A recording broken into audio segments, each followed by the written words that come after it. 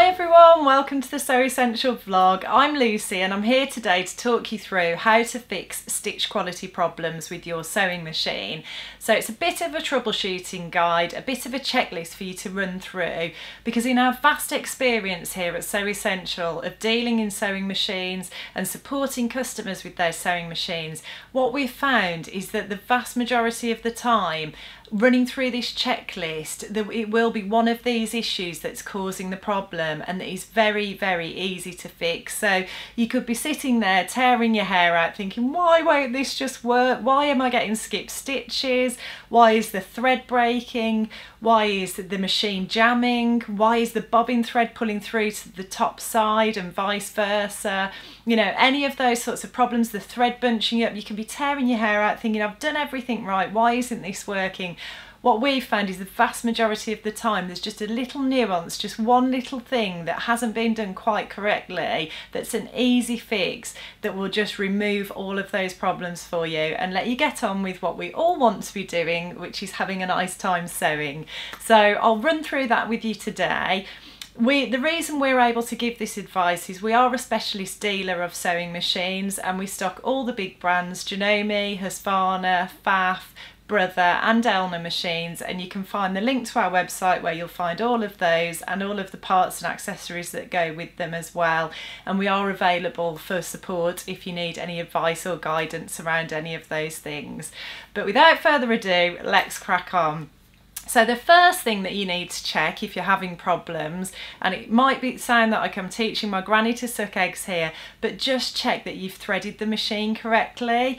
Now, we often get beginners who've never sewn before ring us up and say, I think there's something wrong with the machine, it's just not working properly, and actually it transpires that they just haven't quite threaded it correctly.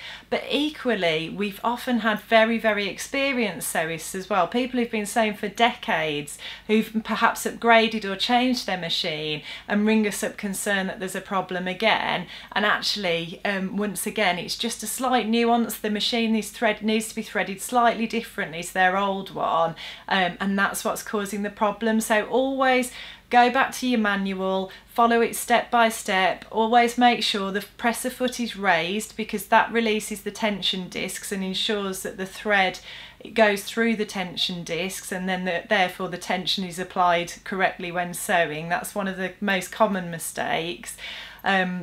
And just always check the manual, make sure you follow the thread path exactly, you go through all the different thread guides. There's often one on the needle bar that can easily be missed or forgotten about, so just fastidiously go through those instructions again. Make sure the bobbin's threaded correctly as well, make sure the thread from the bobbin goes through any thread guides that are relevant in the bobbin case and the surrounding area, and that is your first step, just to make sure that all of those things have been done correctly. If you're still having problems, very often there'll be great YouTube videos for your specific make and model of machine that show you exactly how to thread it. We've actually done one for a Janome 725, which you can see, so it's worth having a look on here as well. Tip number 2, make sure you change your sewing machine needle regularly. This is one of the biggest culprits of stitch quality problems. It can cause uneven stitches, skip stitches, thread breakages, and it's one of the most easy things to get right. So we recommend changing it. You know, I change mine actually after every project. Some people use them for a bit longer than that, but just remember that by looking at a needle, you can't tell whether it's sharp. You could look at it and think that it looks sharp, but actually it could be slightly dented or blunted, and if it's making a thumping sound as it hits the fabric, that's a good indicator that it needs to be changed. So just bear that in mind. It's always worth, if you're having problems, just trying a new needle out, because that may resolve the issue for you straight away. A couple of other tips to do with changing the needle: make sure that when you insert it, you push it all the way up as far as it will go. People often tighten them too much as well, and that can cause breakages and problems with the needle shank and the needle bar. So you don't need to go too over the top with how tight you screw it, you know, just make sure it's nice and firm and secure, but you don't really need to go to town on that. Make sure that it's the right orientation, so your needles will always have a flat side of the shank and then a curved side of the shank. Usually the flat side of the shank goes towards the needle bar, and the more curved side would be towards you. And then another little tip as well is that you don't want to drop the needle into the machine, and it is positioned perfectly for that to happen. If you happen to let go of it, it could easily drop into the machine. You don't want that to happen, because that can cause problems. So a handy little tip when you're changing a needle, if you're worried about that happening, is just to slip a bit of paper or a bit of card over the needle plate while you change the needle.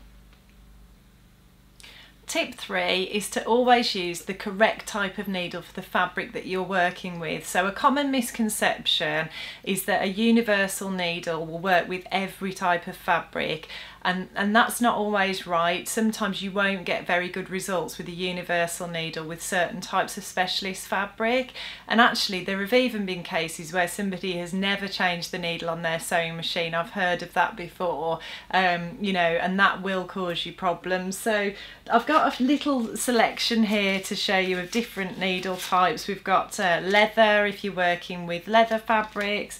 There's stretch and ballpoint needles, which are for knit and jersey fabrics. There's universal, which works with a wide range of fabrics, and then the jeans needles as well. And there's a few other types of needles as well. They're all available on our website, and the link to our website's below. And there's actually an extensive blog article on our blog as well that I'll pop a link to below, with the different types of needles and which fabrics you should use them for. But I always think it's good to have a good selection, and then test on scraps of your fabric to see what results you get and see if you're happy with them. And if you are working with more specialist types of fabric, you might need some further tips as well on working with that particular type of fabric. So we've written quite a few articles again on our blog about working with slippery fabrics or working with jersey and knit fabrics on a sewing machine, and there's a whole wealth of articles out there on the internet as well that you can refer to. But if you're using the right needle and you're still not quite getting the results you want, have a little read up on those, because sometimes you might need to lengthen the stitch length, for example, or you might need to use a bit of a stabilizer to just give the fabric a bit more stability when you're sewing with it. You know, there's certain fabrics that can be quite tricky, and it's not always your machine that's the problem. Sometimes it is the fabric, but definitely check that you're using the right type of needle for that fabric as your first port of call.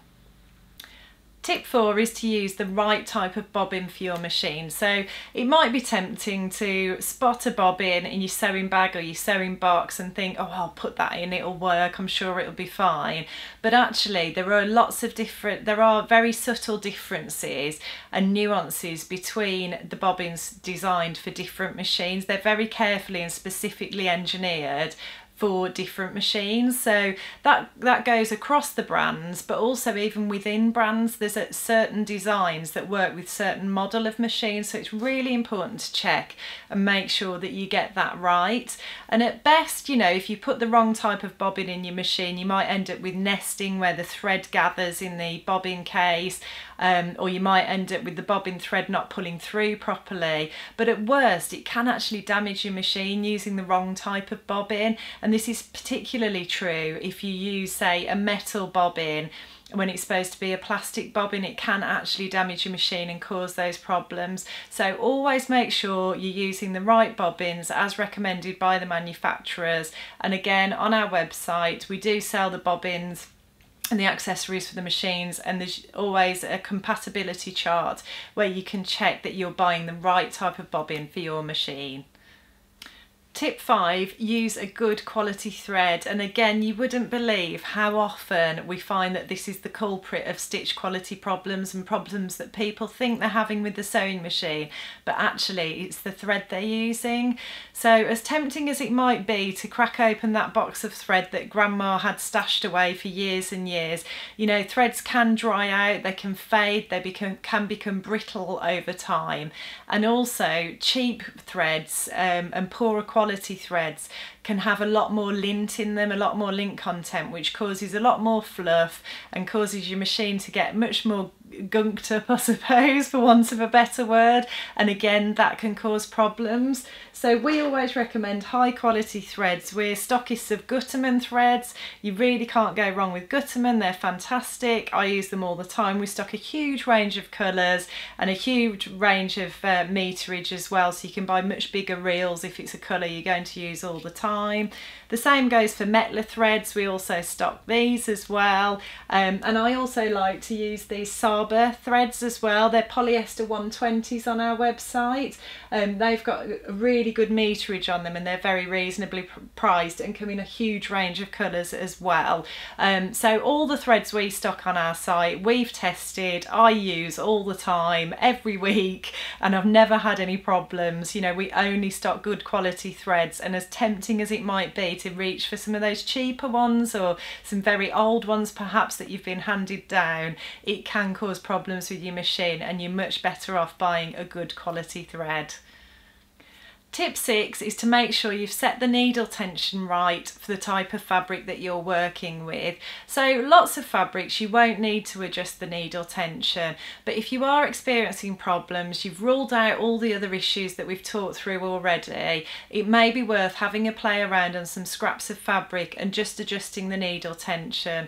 So for example, if you're working with a thicker fabric, you may need to loosen the tension and you may need to lengthen your stitch as well. So just recreate exactly the situation on the garment or the project that you're going to be sewing on some scraps of fabric. If it's going to be a double layer, try it on a double layer. If it's going to be a triple layer, try it on there, and just test until you're happy with the results, and if necessary make a little note of the tensions and what you've tried. Also, if you find that the fabric is pulling tight on the underside, the stitch is pulling tight on the underside, counterintuitively, that can actually mean that your needle tension is too tight and needs adjusting. So bear that in mind as well. And like I say, if you've run through all of the other tips that we've given you, you're still having issues, just have a play around on some scraps of fabric with the needle tension. The other tip I'd throw in here as well is just to remember when you're sewing, your hands are just there as a guide. Don't be tempted to push the fabric through or pull it out the other side, because again that can cause lots of problems with uneven stitches and even possibly skip stitches as well. Finally, the most important tip is to maintain your machine, look after it, treat it well, and it will serve you for years and years to come. Now by this we don't mean you've got to get some big complicated toolkit out and strip your machine down, but just simply by staying on top of the cleaning of your machine, that will make a huge amount of difference.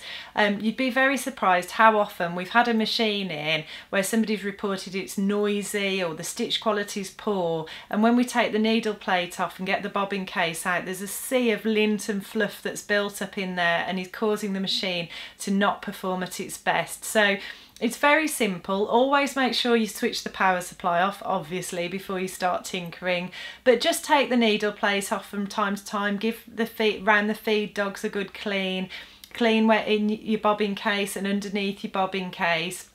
And to do this, don't be tempted to try and blow the fluff away, because all you will do is blow it further into the machine. Usually your machine will come with a little cleaning brush and you can just gently lift the fluff and the lint out with that. And it's actually quite strangely satisfying. I'm not a very big fan at all of cleaning. In fact, I hate cleaning.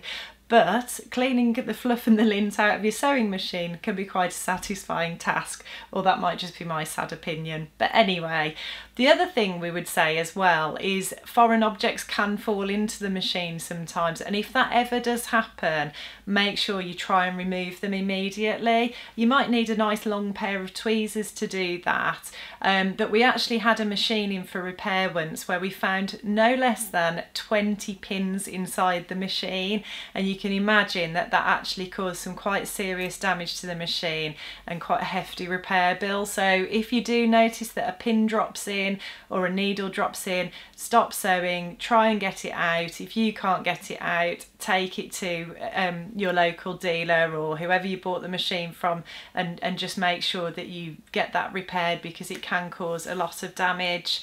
In terms of lubrication and oiling machines, Most modern machines now aren't supposed to be oiled, so really it's best to leave that to the professionals. When you have an annual service, get your machine serviced. They will know whether to oil the machine or not. They'll know how and when to do it. Whereas if you start putting oil into your machine and it's not supposed to be oiled, that could cause problems. Or even if it is supposed to be oiled but you put too much in, that can kind of attract lint and fluff and that sort of thing as well and cause problems. So we would always recommend it's better to leave that to the professionals. So I hope you've enjoyed those top tips today. I know sometimes it might seem like we're teaching Granny to suck eggs, but honestly, I've spoken to people who've been sewing for decades, and sometimes some of these things have been overlooked or forgotten about, and I always go back to this checklist myself as well. I wouldn't dare go to my husband, who's very experienced at dealing with sewing machines, and ask him or tell him I'm having a problem until I've been through this troubleshooting guide, because I know he will always tell me, have you checked that, have you checked that, you know, so it's always worth running through. As I said at the start of the video, all of our sewing machines and accessories are available on our site, and the link to our site's below. I'll also pop the article about choosing the right sewing machine needle below as well. I hope you've liked what you've seen today, and if you do like what you see, please like and subscribe, and I'll see you next time.